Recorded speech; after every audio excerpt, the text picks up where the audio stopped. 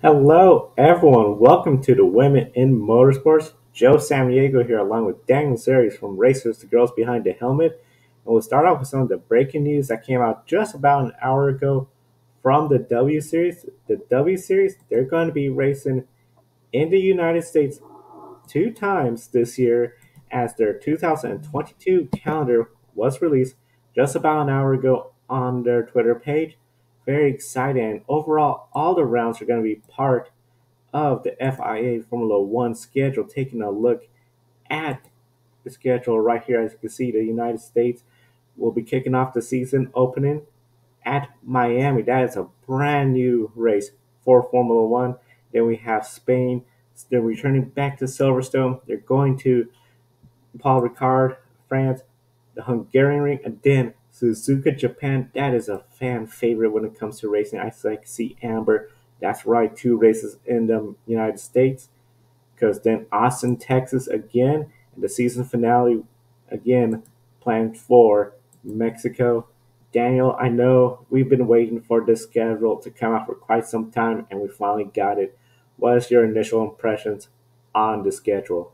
Hello, everyone. Thank you, Joe, and thank you to all our followers. As you said, it's been quite some time that we have waited for this calendar, and it's finally out. As expected, W Series continues its partnership with Formula One. Of course, it was very much expected after the success from last year. The big news is the three races in the American continent and the very first race in Asia for W Series. We've known this for since the very beginning of the project. I would say that W Series was very interested in going global, and I think this year this is a huge step in that direction. They will have races in three continents. First Asian race. We know that still in pandemic times, there's still a lot of a challenge even for an organization like Formula One. But yes, Suzuka, very iconic track, and finally the Japanese Grand Prix will be back. So it's going to be really exciting to have also W Series on the sport bill of the Japanese Grand Prix. The first race is going to be Miami track, which is of course brand new for Formula One as well. It's going to host the very first Miami Grand Prix in a circuit specially built around the stadium, which is currently under construction. It's really exciting to see also the layout of how it's going to be. That's a very interesting question that we have from Amber. SWC has raced on a street course before. Yes, in the very first year in 2019, WC has raced at the Nürburgring in Germany, which is kind of the top race on the GTM calendar. It's a very short track. I was there for that race. I did the track walk as well. It's a short track. It's like 2.5 kilometers long. There are not many corners, mainly hairpins, and a fast chicane in the middle sector. But it was a very good race. Marta Garcia won the race there. It was a very cool race because with such a short track, the gaps were all very compact, and there was I think if I remember correctly, from first to last on the grid, there were something like less than half a second. So it was a very exciting race.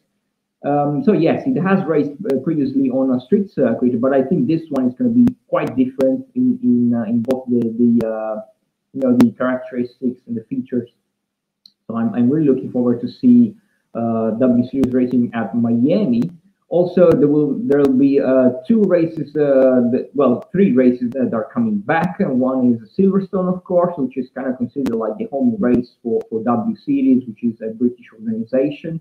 Budapest in Hungary, that is always one of the fan favorites in the summer in Europe. And then Austin, which really hosted a very successful season finale with a lot of fans. Really, for the first time, I believe in America, watching W Series, and of course the final round in Mexico City that is expected to host the season finale for the first time this year. Last year it was scheduled to be the final race, but Formula One altered its calendar midway through the championship, and so WCs had to adapt and ultimately decided to go for a double header at Kota. Also, similar story for the Paul Ricard round in France, which was scheduled to be the first race last year for W Series.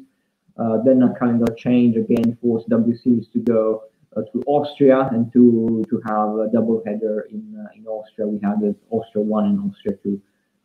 So two rounds that were supposed to be in 2021 that will finally make their debut in 2022. Four races in Europe, four races outside of Europe. I think it's a pretty interesting calendar in my opinion. Yeah, I find it very interesting. As you mentioned, four races in Europe and then four out. And Suzuka Japan, that is such, for so many race fans, they love that track. It's been away from the calendar to have F1 and W Series going there. I just think that's going to elevate Japan to, okay, we missed this track. Now that's going to be even more special. Circuits of America, Mexico City, those are going to be great. And especially we saw Austin, that huge crowd for F1. And of course, they were all there to witness the W Series crowning Jamie Chadwick a two-time champion.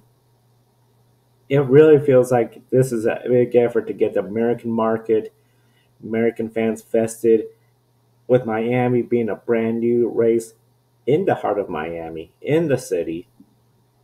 Wow, this is going to really, I think, shine a huge spotlight on the W Series, on the female athletes, the racers that are racing in this series. Now, one of the things, 8 rounds, they mentioned 8 calendar weekends. We know in Austin, Texas, they did a doubleheader since Mexico, unfortunately, was unable to take place. We've seen a lot of series starting to adapt double headers, or sometimes like a sprint race and the Grand Prix feels like a double header. Do you anticipate maybe we might see a little bit more? Because I believe in the first season of the W Series, didn't we had a couple of double headers? Well spotted, Joe. I think we will. Well, this is speculation. Let's say that the official press release from the series did not mention double headers, but it did mention that they will host races in 8 F1 Grand Prix weekends. So races on 8 Grand Prix weekends, which does open a little bit the opportunity, to have double headers. And I think this is the direction that we are going. Of course, this is just us reading into between the lines, but I do think that we will see double headers in the first season. As you mentioned, we had just one double header, which was at the Assen racing in the Netherlands. The second race actually was not a championship race; it was a bit more of an experiment. They had on Sunday morning a race which with reverse grid. So but not like most of the championship are doing, like from the previous race or from the qualifying order. It was a very interesting experiment because they took the championship standings and they reversed it completely. So so Jamie Chadwick, which was leading the championship, started last alongside I think it was Alex Powell at that point. And the first row of the grid was the last two drivers. So it came out a really exciting race, full of action. If someone has not seen this race, I highly suggest to go to the YouTube and watch the race because it was really action packed and very exciting. We had two double headers last year. Well, even though it was the first one in Austria was not a really double header because it was 1 week after the previous one.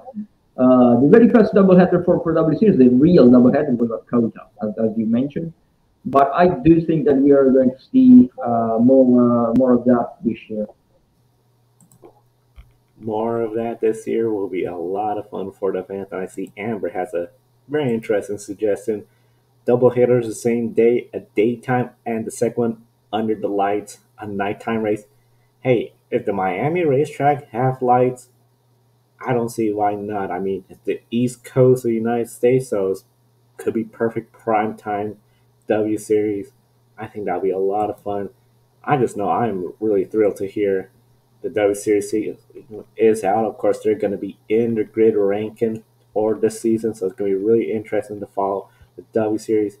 And we definitely encourage everyone, be sure to follow the W Series this year. They're going to be announcing all their drivers coming up. We know we have a new teams format, which is going to be really interesting to see how that develops, how drivers are going to be selected by the teams as well. A lot of development, and we're going to be reporting that right here on the air. And a big shout out to Joshua Plays, who is also here. Thank you for joining us. We're just wrapping up the top story, the W Series. Their 2022 schedule has been released. Two races in the United States. They're kicking off the season in Miami. Then they go to Barcelona, Silverstone, Le Cassette, France, Paul Ricard. Then we have Budapest, Hungary, Suzuka, Japan, an iconic track. Then back to Austin, where we had a huge crowd last year in the doubleheader.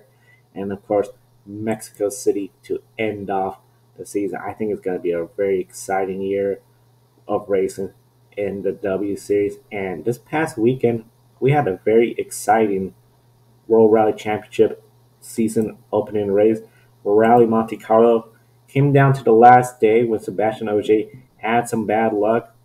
Flat tire ruined his day, but that gave the win to Sebastian Lowe, where to Sebastian Lowe's credit, he and his co-driver, they worked hard, drove hard, all rally long, pushing OJ to the limit. So this wasn't just a fluke. This was a well-deserved win. It was Sebastian Lowe's 80th win. First was Al Cetrion, and he is the oldest race winner at Monte Carlo. But the other big historic moment, Isabelle Galmiche, first female to stand on the top step of the podium in World Rally Championship in 25 years. Now, first time in 9 years a female has been on a podium in World Rally Championship, but for 25 years since the last time the top step, a female racer stood there. And what's really interesting about Isabel's career, this is her first pro World Rally Championship start. Her and Sebastian Loeb, they pretty much were testing. They got paired up, and sure enough, it really worked out where Isabelle guided Sebastian Loeb to victory. And of course, we know it has to be a lot where you're talking about a 9-time champion, 79 career wins entering this weekend, having that kind of pressure of guiding such a racing icon in World Rally Championship to victory. And this is something we don't talk about often on this program is rally racing, just because we focus so much on circuit racing. Daniel, when it comes to rally racing, we don't think so much about female racers, but we know they're out there. Are you surprised we don't see more females, especially coming up towards World Rally Championship level? That's a good question. I think there are definitely a lot of very good rally drivers. Last year we had a couple of starts from driver, on WRC platform. As you mentioned, the co-driver that won with Loeb in Monte Carlo, Isabelle Galmiche, but also we had Annie Malkonen winning WRC 3 in another co-driver. We had the weekend before, we had in a rally in Finland another female driver, co-driver, sorry, winning the race. So I think there definitely are very good rally drivers making their way up into rallying, and also a lot of really talented co-drivers. We're just talking less about them because rallying, in my opinion, is going through a difficult period for its media exposure. I think apart from WRC, but the stepping stones towards WRC, they are lacking a little bit of exposure, of media exposure. So I think this is something that we will have to work on that. But on the way to WRC, there definitely are some really talented women both in the driving seat and in the co-driving seat. So this is definitely something that I would like to discover more and to dedicate more time in the near future. You bring up a really good point. With rally racing, it's hard for the media because whereas circuit racing, one day, one setting, one race. Rally racing, it's Thursday, Friday, Saturday, Sunday. I know here in the United States, once Speed Vision went off the air, World Rally Championship became really hard to find on regular cable. So a lot of points you bring up there, and a couple of comments in the chat room. Joshua Play says new calendar release and first practice session of Formula E at the same date makes for an awesome day. So definitely very excited to see we're getting more motorsports going, including the W Series calendar, and then W Series on his birthday weekend. Definitely, I think that just completes where you got F1, NASCAR, IndyCar, and W Series. Very, very exciting. We can see him and Amber are chatting it up in the chat room. Encourage everyone in the chat room to be sure to share your comments as well. As we talked about Formula E, one driver I know we're going to talk a little bit about in the future when it comes to Formula E had a small role early on from the Middle East, the Qubaisi sisters.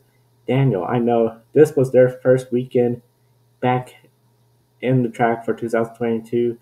How did everything go for them this past weekend?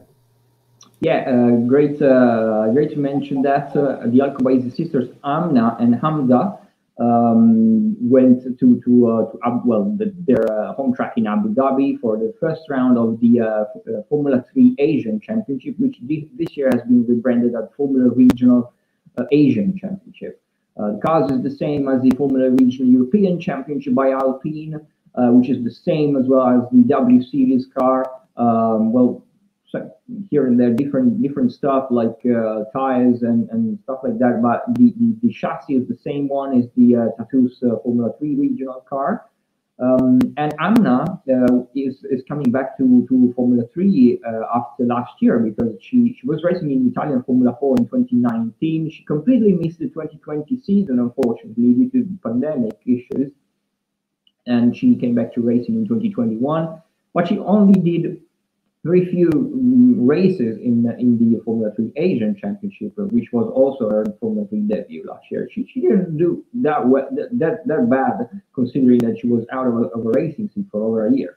So I think Amna then had another year of no racing at all, only a few tests here and there, only at Yas Marina, and then she was back in the seat last weekend for the first race. So it's not easy for for a driver to have a schedule like that, especially since this year the Formula Regional Asian Championship, or Formula 3 Asia, as you prefer to call it, has a very competitive field. It is one of the most competitive that we've seen in single seaters in field series. There are drivers literally that will be racing in the FIA Formula 3 this year. There are a lot of drivers that are coming from the Formula Regional European Championship, and then some of them are also going back to Formula Regional European Championship in Europe. So really a very competitive field. Also, some we had seen in the past some drivers that went straight into Formula 1, like Nikita Mazepin, for example, after doing Formula 3 Asia.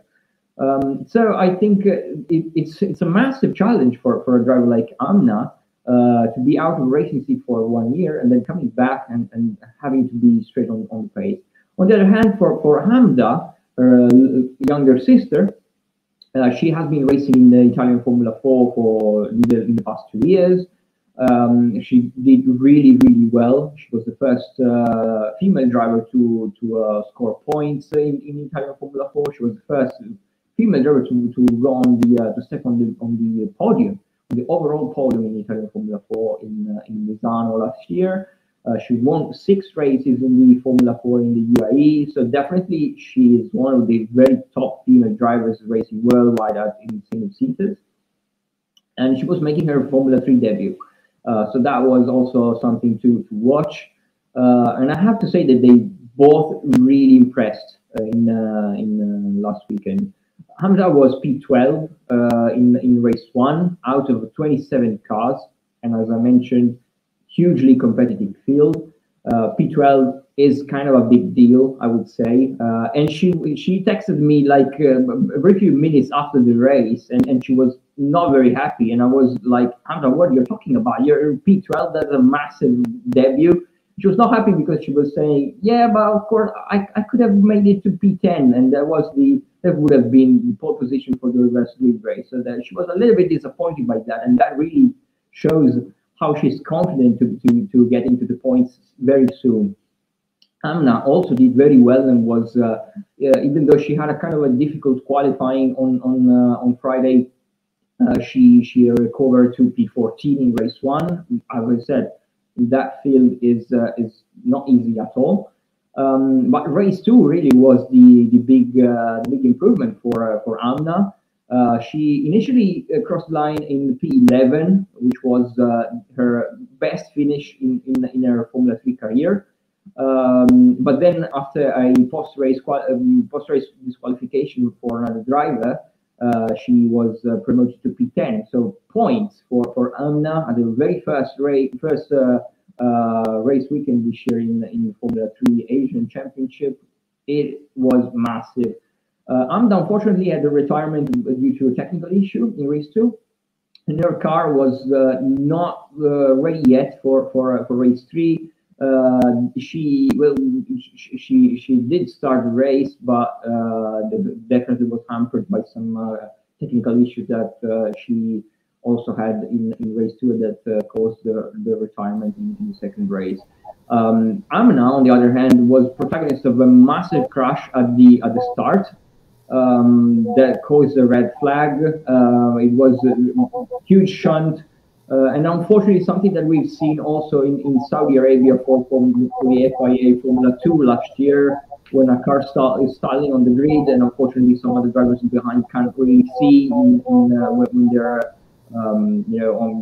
the start, the hectic stages of the start. And Amna did not see Chembolu Qubaisi, who had stalled on the grid, and there was a huge shunt. Amna, luckily, she was sent into the medical center and then went to the hospital, to the local hospital for checks. The car was utterly destroyed. Luckily, she was completely fine.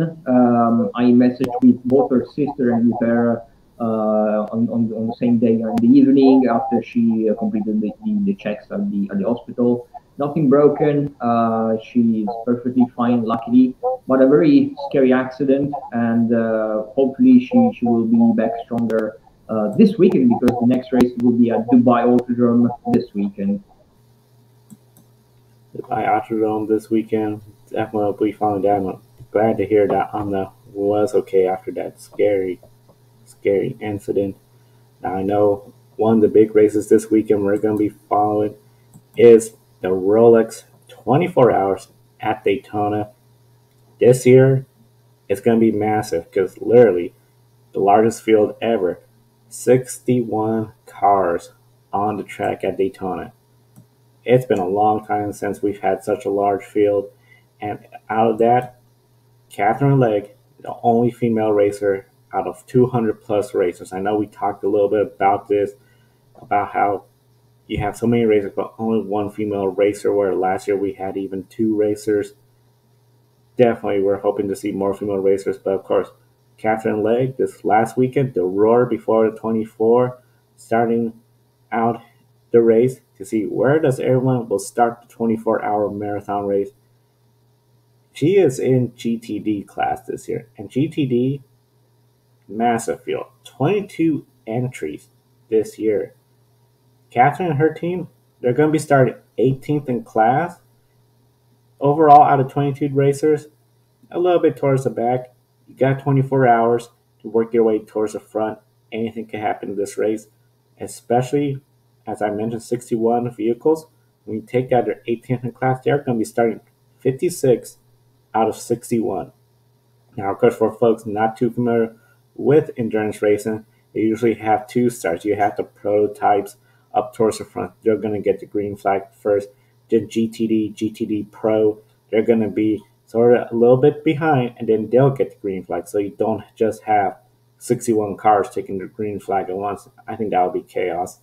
But this race is going to be chaos in general. Of course, those fast LMDH cars, they're going to be going much faster than GTD, GTDH. And the Daytona road course, it's pretty big, 3.25 miles, but concrete walls, those sweeping corners, large throttle times, lap times go there really quickly. It is hard on the car. And one of the things I'm really curious, will the track get really busy? Will we see where the leaders are just consistently dealing with lap traffic time after time, lap after lap? The race is going to start 1:30 p.m. Eastern Saturday, 10:30 a.m. Pacific. But before we switch topics, Dan, I have to ask you when it comes to particularly this race, so many GTD cars in this race, 61 cars in total. Do you believe the Rolex 24 Hours could be a crowded track and potentially opportunities for GTD to move up as so many cars, potentially a lot of full course cautions, a lot of incidents? Yeah, good point. I do believe so. As you mentioned, GTD engines would be very, very crowded with 61 cars among the all the classes. That's going to be busy.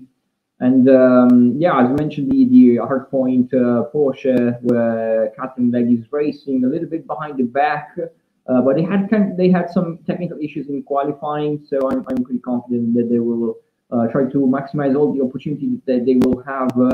As you mentioned, also for potentially some cautions, early cautions, and or stuff like that. Yeah, a lot to be cautious about. I see we got a comment. Split starts. Yes, they do utilize the split start at Daytona. So definitely it's going to be something where we're going to be following this race. And of course, 1:30 p.m. Eastern, Saturday, 10:30 a.m. Pacific. Saturday morning, Grid Live pre-race with this for this race. Kobe, Adam Lemery's, myself, and we're gonna have Erin Vogel as well to contribute her sports car expertise for this race. Rolex 24 Hours won the big races this weekend, and one driver had a big weekend. An upcoming driver, Victoria, out of Russia. Not a lot of people know about this racer. Very young, but this is one of her first attempts outside of karting, correct? Yes, exactly. 15-year-old Victoria Blokina from Russia. She's been racing in karting mainly in Europe. In Italy, she had quite a big karting career, all racing in all the big karting championships and important ones in the WSK, European Karting Championship, FIA World Karting Championship. So very solid karting career for Blokina. She was among the four finalists of the Ferrari Driver Academy supported FIA Girls on Track. So this is really was her first big moment in her career for Blokina, and she is now making her debut in Formula 4. She's going in the Formula 4 UAE Championship. So in the UAE last weekend, she had the very first race in single seaters at Abu Dhabi. Again, also big field, 27 cars, a lot of really important drivers, all the drivers that will be racing in Italy, in Germany, in UK, in France, in Spain, all the very important Formula 4 championships in Europe. They went to the UAE this season because the new Tatu's Formula 4 car had the worldwide debut in that series. So that car will then be brought to Europe for the Italian Formula 4 Championship, the German Formula 4 Championship, the British Formula 4 Championship, and the Spanish Formula 4 Championship. So all the important teams and drivers really went to the UAE to do that series, to try to to get up to speed with the new car. And Blokina among them. Blokina will race in the Italian Championship. Last weekend, her very first race in single seaters, big field, important drivers, important teams. She had her very first top 20, P17 at the checkered flag. Unfortunately, she had a 5-second penalty after the race for contact with another driver on the final corner, where she was fighting for position. They unfortunately made contact, and the other driver had the worst out of it. She had that unfortunate penalty, and which she was down to P19, still top 20. First weekend, I think that is a massive achievement. I would say to keep an eye on our website, because we have an interview coming up with Victoria, and this weekend she will race at Dubai for her very second time in Formula 4 Championship, and we are really looking forward to see her back in Europe when she will race in Italy. Definitely, I think it's going to be very exciting to follow her. And as you mentioned, be sure to follow your website. We encourage everyone to be sure to follow the website racersbehindthehelmet.com. There you could get a full following of all the upcoming races. I see there the W Series calendar made it up there, everything from IMSA, and of course you go to the calendar, you can see all the upcoming races for the weekend and all the female racers. So we highly encourage everyone to be sure to utilize the website racersbehindthehelmet.com. We want to thank everyone for tuning in to today's program. Be sure to sign up for our Patreon, like Colin, Deshelle, Mark, and Robin. They're investing in the Grid Network. They're keeping us on the air. Big thank you to them. Social media, we're releasing the pick a winner. If you missed Grid Tonight yesterday, pick a winner for the Rolex 24 and Formula E. And on the Grid Tonight, there is a link to the Formula E Wheel of Destiny. Check it out. And of course, if you want to do a one-time donation, you could do Buy Me a Coffee, where you can even buy a Grid Network on-air person a cup of coffee. It would be greatly appreciated. And we encourage everyone, check out our sponsor, Public.com. You get $5 in stocks if you use the referral code GRIDnet. The stock market social media homepage, and now there is crypto. So definitely a lot of opportunities there for everyone. And we definitely want to give a big thank you for Daniele Zeri for being on the air with us on the Women in Motorsports. For Daniele Zeri, I'm Joe Samaniego. Thank you for watching today's show. We'll see you next time. Don't be an anonymous investor. Join the stock market social media platform, Public.com. Invest any amount of money and share with friends and new friends. Discover new opportunities, such as new companies and potential business partners, and useful tools for beginners, and share your experience with friends on Public.com. Link in the video description gets you $5 for being a Grid Network viewer. Use the referral code GRIDnet for your free $5 to invest and start investing and networking on Public.com.